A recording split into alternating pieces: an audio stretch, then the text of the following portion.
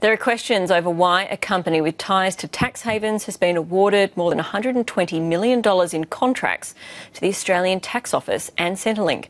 The parent company to Stella Asia Pacific has left a string of unpaid creditors in the UK, but the ATO here says it's passed all the right checks. This exclusive report from Stephen Long. On Queensland's Sunshine Coast, this tax office call centre is a big employer. It's run by Stella Asia Pacific, a company with a money trail that extends across the globe. They have incredibly complex corporate structures and lots of related party deals that look like they could be used to shuffle money offshore. Stella Asia Pacific's parent company is registered in Nevada, a state known as a US tax haven. It had an arm in the UK, which went broke in May. Bankruptcy filings reveal it was controlled when it went under by a company in the British Virgin Islands, a notorious tax haven. The documents also show that more than $100,000 in management fees were transferred there before Stella went under in the UK. Other creditors, including the British Tax Office, lost out. At least 30 workers were left without their entitlements, with their redundancy payments. The tax office was left without payments for the VAT, the sales tax, or without payments for the payroll tax. Now, a company that's done that once before, you'd have to think has a chance of doing that same thing again.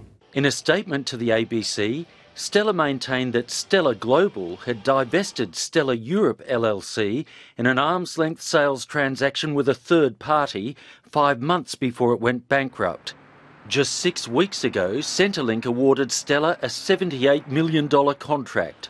That's on top of a $51 million contract it landed with the Australian Taxation Office last year. Tax office staff are held to the highest standards of integrity in their own personal tax, and that's the standard that should be applied to businesses that are doing tax office work. It's deeply disturbing that a company with this track record would have contracts with the ATO. Concentric's expertise is building award-winning entrepreneurial teams. Stella's not the only company in question. In 2014, Concentrix was hired to cross-check welfare claims in the UK, but wrongfully cut off thousands of people from payments.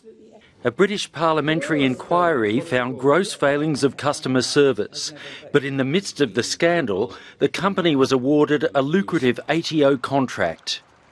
This is the company that's just been awarded contracts with Centrelink.